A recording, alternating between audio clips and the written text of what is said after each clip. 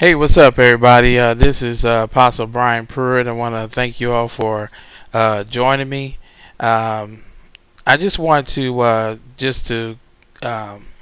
get with you this morning to share with you something that, or just kind of go back and rehearse something that the Lord gave me that I thought was very important. I was in prayer this morning. Spending time in prayer, and while I was praying, actually I was praying over relationships.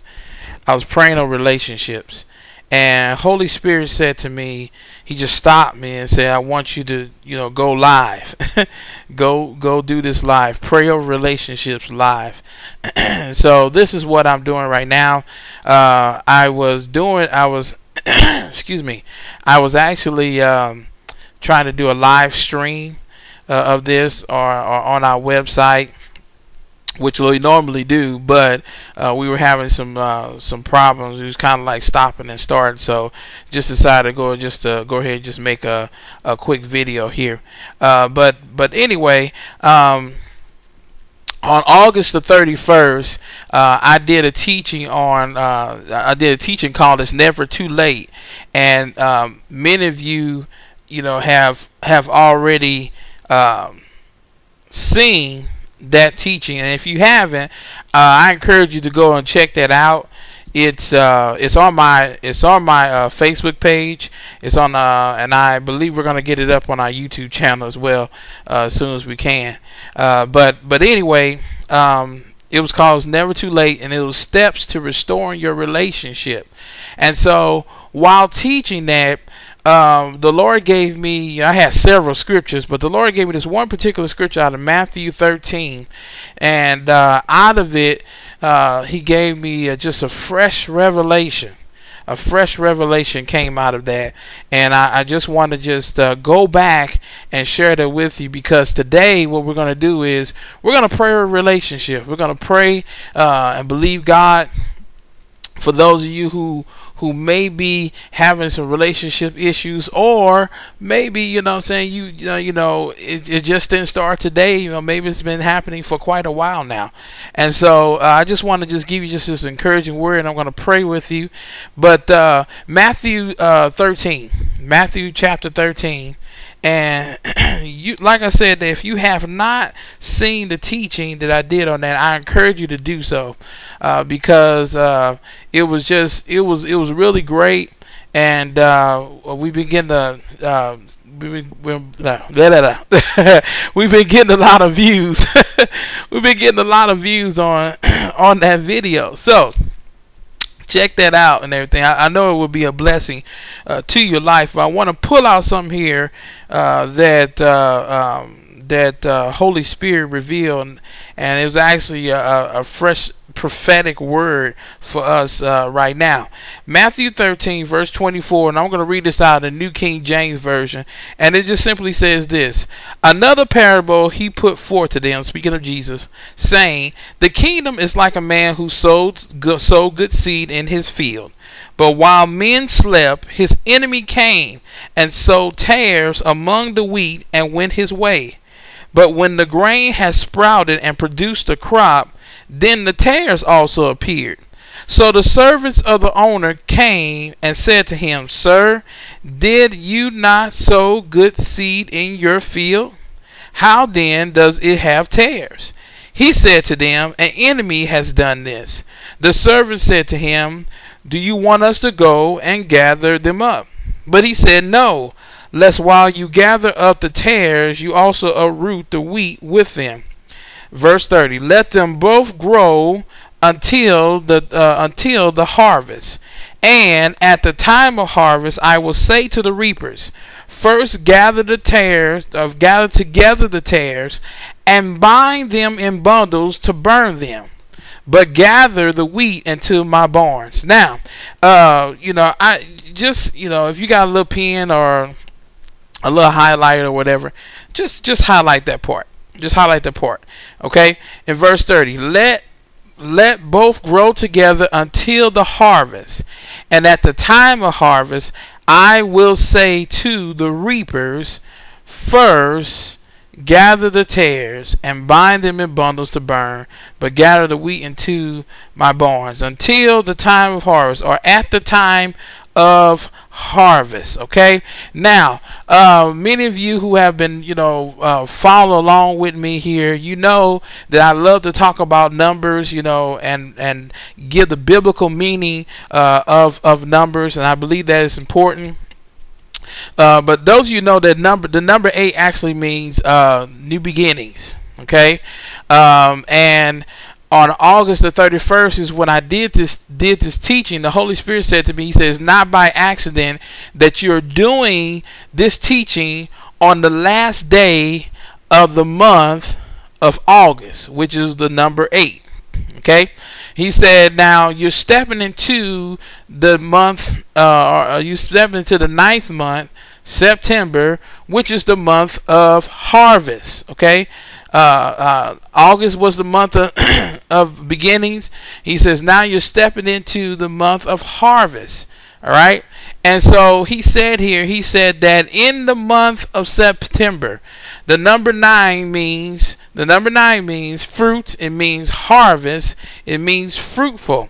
And he says in the month of September there is going to be deliverance that's going to happen during the time of harvest. So part of your harvest time is not just a gathering of what you have sowed, but also the Lord says that I'm going to send my reapers now to I'm going to send my reapers to uproot or to deliver you from the tares, or to take or deliver you from the tares, or take those tares or uproot those tares out of your life. Now, since we're talking about relationships, the word of the Lord to you is that this is the month of deliverance. Okay, this is the month where God uproots. Now He uproots the tares out of your relationships. Okay, now it's very important that we also remember that the Bible says here that how the enemy got in because the men were sleeping.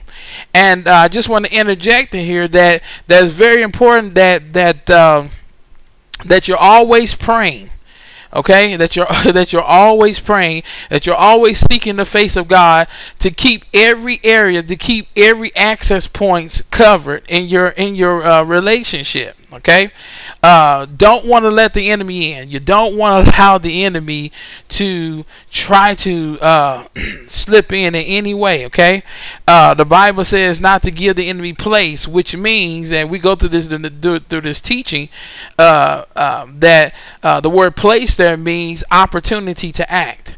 And so by you praying, you are stopping the enemy from having the opportunity to act on his agenda. Okay, so the Lord says that this is the month now. This is the month that you are going to see deliverance in your relationship. So if and so here's the thing, and I hear this prophetically for many of you, that what you've been dealing with is tares. All right, what you've been dealing with is tares. You have been dealing with, or another, I think the King James says weeds. Okay, that's what you've been dealing with. You've been dealing with weeds, and so the Lord says that now I'm coming this month, and I'm going to deliver now. I'm going to deliver you. I'm going to uproot those weeds, those tares out of your relationship, and I'm going to burn them. Hallelujah. This is the month for that. Okay, so I want to encourage you today that all is not lost. All right, I want to encourage you that all is not lost, and after we pray, because this is what Holy Spirit told me to do. After we pray, I want you to go and watch that teaching, because now after God delivers, it's very important now to understand how do you restore? How do we restore? Not to get it back to where it was, but to get it back to where it's supposed to be. How can I do this? What's some steps that we can use? And so I will encourage you to look at that teaching, because I took my time that night and just went through I just really just taught on that and just took my time to explain what the Lord was saying on steps and just some practical wisdom keys, I should say, to help you as you journey in your time of restoration. So just I want you to just hold on to that prophetic word today, that this is the month. This is the month that you are going to see deliverance in your relationships. All right. Hallelujah. Come on, let's just pray. Father, we believe your word today. We believe your word. We believe your word. Thank you, Lord. We thank you, God, for what you have said. We declare from your word that this is the time of harvest. This is the time of harvest, God, and not only we gather up what we have sown, which is good, but Father, you're also going to deliver as well, and you're going to uproot those things. Hallelujah. You're going to uproot those things that have been planted by the enemy. And so, Father, we just give you the praise right now. We thank you, God, for moving on this. Yes, Lord. We just thank you, God, for doing a fresh thing right now in relationships, Lord God. Father, I pray in the name of Jesus. Yes, Lord God, I just speak restoration. Glory to God. I speak restoration to every relationship that's been having issues, every relationship, yes, that's been bleeding. I just see relationships that's been bleeding for quite some time, been hemorrhaging. But the Lord says, as you are reaching out and touching him, my goodness, as you're touching him, your faith has made you well. Hallelujah. Come on, receive that word. Your faith has made your relationship well. And so, Father, I thank you right now. And I bless you, Lord, for relationships being restored today. And I thank you, Lord God, for major deliverance happening in relationships right now. Yes, Lord God. Every man, every woman, Lord God, yes, who have been struggling, Lord God, and been trying to get this thing to go. And I see a particular couple that you've been trying to work it out, but it seems like it just ain't working. You both have been trying to do this and that. You've gone out, you have set some time by yourself, but it just seems like just the fire is not clicking. It just seems like things are just not clicking. Well, I just pray in the name of Jesus, that now the fire comes back to your relationship in Jesus' name. Yes, I declare it. Yes, I thank you, Father, for just removing the weeds. Glory to God. Thank you for removing the weeds, Lord God, and burning them away. Lesso la candele tite la. Thank you, Lord. And the Lord says that he's going to reveal the access points as well. He's going to reveal the access points. He's going to reveal to you how the enemy got in to sow the seeds, and he's going to show you what seeds the name of the seeds or what you have been dealing with, so that hallelujah, yes, so that you will see, and so you'll even know how to pray. And so many of you, the Lord is going to reveal to you those seeds that have been planted by the enemy, so that as you begin to pray even further, yes, the Lord says that I'm going to uproot those seeds. And I hear the Lord saying, as you come in line to what I want, as you come in line to my will, as you come in line, yes, to my heart for your relationship. And because I'm hearing by the Spirit that someone you have already given up. You have already tossed in the towel. You have already decided in your heart that it's time to end this, that it's time to, get a divorce and all of that. And the Lord says that if you will come in line with my heart, if you come in line with what I want, he says, I will reveal to you what is at work. He said, I will reveal to you those seeds that have been planted, so that you can effectively pray. He said, but I shall deliver. He says, before you throw in the white towel, before you go and sign the papers, he says, give me an opportunity to move. Give me an opportunity to act. My goodness, this is the year for the Lord to act. Hallelujah. This is the year. I proclaim that this is the year for the Lord to act. This is the year for the Lord to act on your behalf. In Jesus' mighty name. I call you to focus, says the Lord. I call you to focus. I call you to focus on me.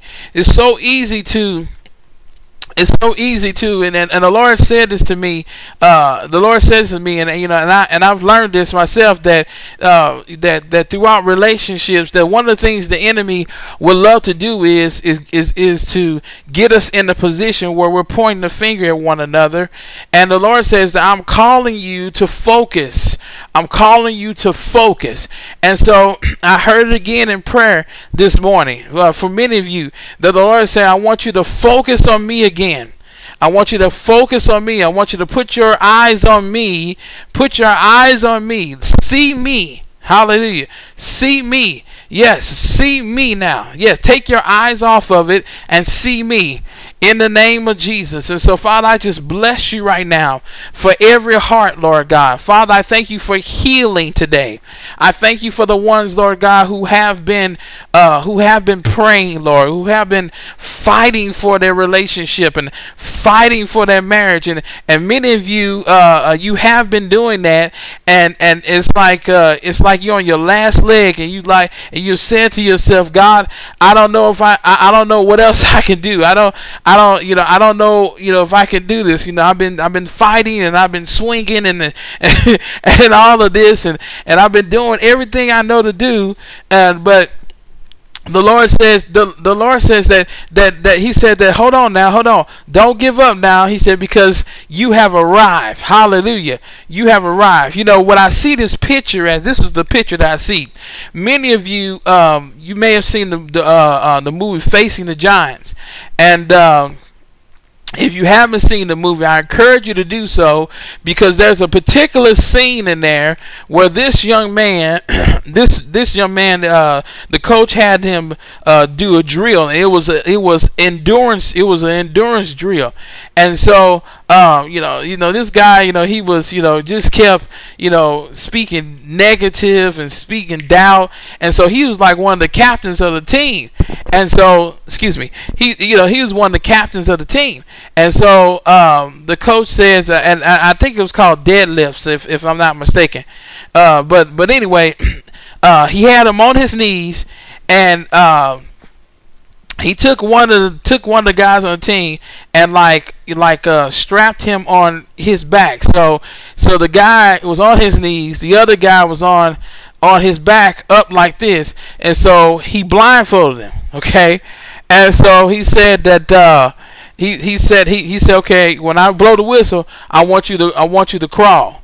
And so he's crawling, and he's crawling, and he's crawling, and the whole thing is he wasn't on his knees now, but he was kind of like on a squat, like on the ground, but kind of like squatted up, and he's like just crawling, and he says, come on, you can do it, you can do it. And so he didn't think that he could take it anymore. Okay, because he just kept crawling, and so the weight of his teammate that was on his back, it was like it was weighing on. He said, "Coach, I can't go no more." He said, "Yes, you can. Come on. Yes, you can. Keep going. Keep going. It's in you. Keep going." So he just kept moving. He kept fighting, right? And so he was like, "Coach, I can't do it. I can't do it. Oh, it's burning, Coach. It's burning." And so all his muscles were burning. Dude was sweating and all that. He was like, "Coach, I can't do it." He said, "Yes, you can. Yes, you can, Brock. Yes, you can. Come on, do it." And so he kept crawling. And so, he was like, "Coach, I won't be able to do it. I won't be able to do it." And so I guess the whole point of him was to get to a certain point. To get to the certain point, I believe was a 50-yard line, if I'm not mistaken. And so the coach was like, "Come on, you can do this. You can do it." He's like, "No, Coach, I can't do it. I can't do it." And so all of a sudden now, just as he was like, right when he was getting ready to get up, and he was like, okay, stop, and he just collapsed on the ground, and he said, Brock, open your eyes, look, and he took the blinders off his face, and he says, look at where you are, and the dude had crawled all the way from one end of the field to the other. Okay, he started like right at one end of the end zone to the other end zone, and the dude didn't even realize that he had crawled that far.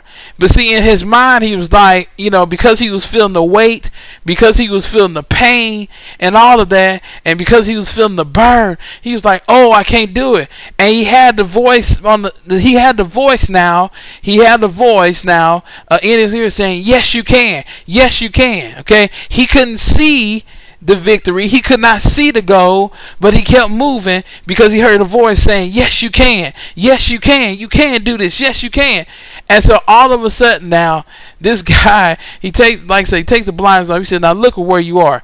The guy looked up and saw that he was at the other end of the end zone. Now remember, I believe, if I'm not mistaken, he was only having him to go to the 50-yard line, and he was like, that's impossible. I can't do that. And so not only he reached his goal, but he surpassed his goal. He waited from one end of the field to the other. And so the coach told him, he said, don't you ever say that you can't do anything. He said, don't you ever say that you're not able to do this. He said, remember now, he said, you're the captain of this team. He said, whatever you speak, they're listening. They're going to believe. So if you speak doubt, they're going to speak doubt. If you believe you can't do it, they believe they can't do it. And so, just absolutely powerful. Just absolutely powerful.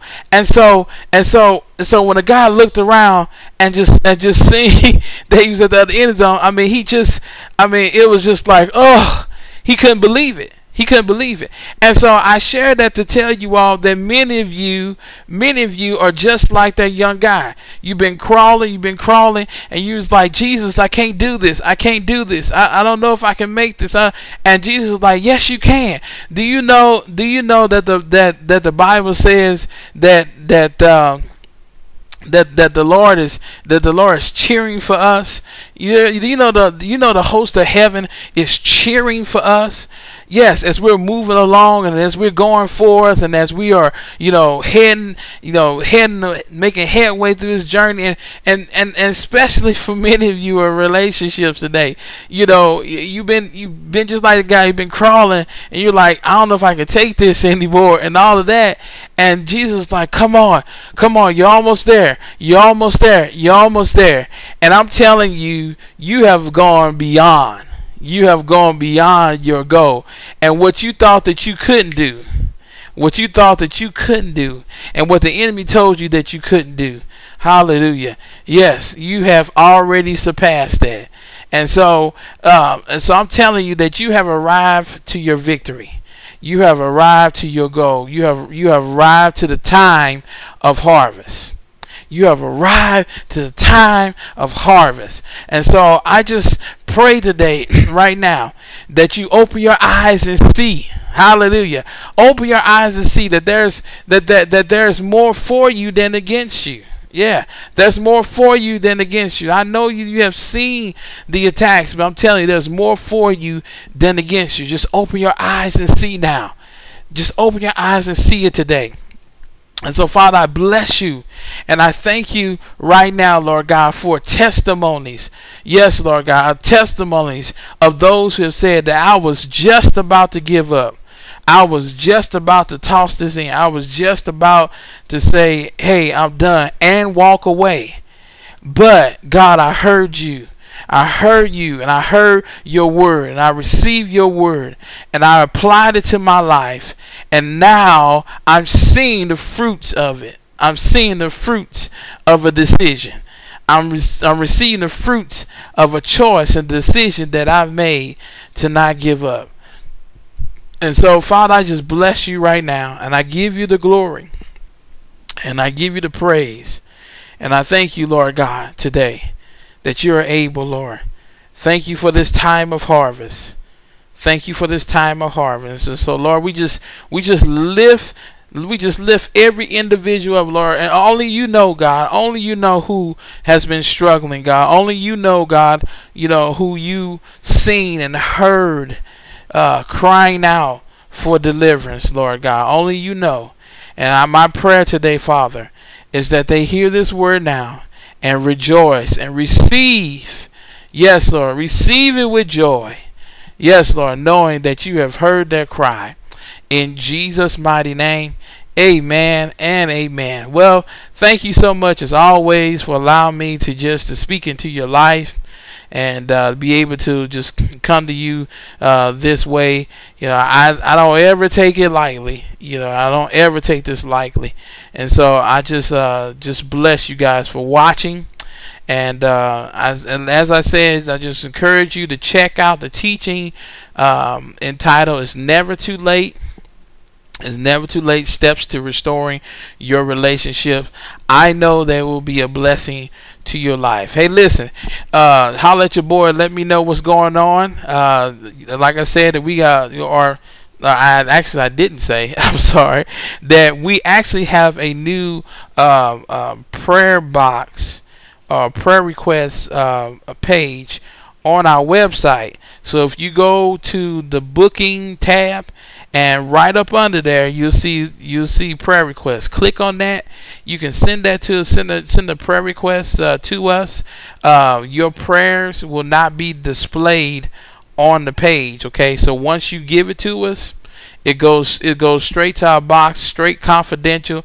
And also, there's a little box on there that if you want to remain anonymous, and you just want to put your prayer request without, putting your name and your email and that sort of deal, you can do that, okay? But just know that it goes straight, it goes straight to our office, and so just let you know that nobody else is seeing your prayer request, okay?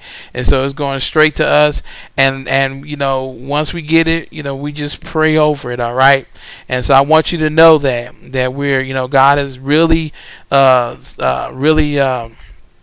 spoken to us to lift up the needs of the people and to really pray and focus on the community. And so this is what we're trying to do, as God gives us the grace and just the wisdom on how to do it. This is what we're doing. So I want to let you know about that. And make that, just make yourself available to that, and just know that we're praying for you all because we love you and we appreciate you. We may not have seen your face, but listen, you belong to God, and so that's all that matters. All right, hey, listen, I will see you all this Sunday. See y'all this Sunday at 3 p.m. We're going to continue on with the series entitled Get Real. We're on part 6 this Sunday, so listen, you don't want to miss it, okay? We do have the video from last Sunday, the last teaching I did on part 5, which was looking for love in all the wrong places. And so if you didn't see that, I encourage you to check that out, okay? All right, now I'll talk to you all later, and like I said, we'll see you this Sunday at 3 p.m. As we come together to hear what the Lord has to say. All right, take care. Bye-bye.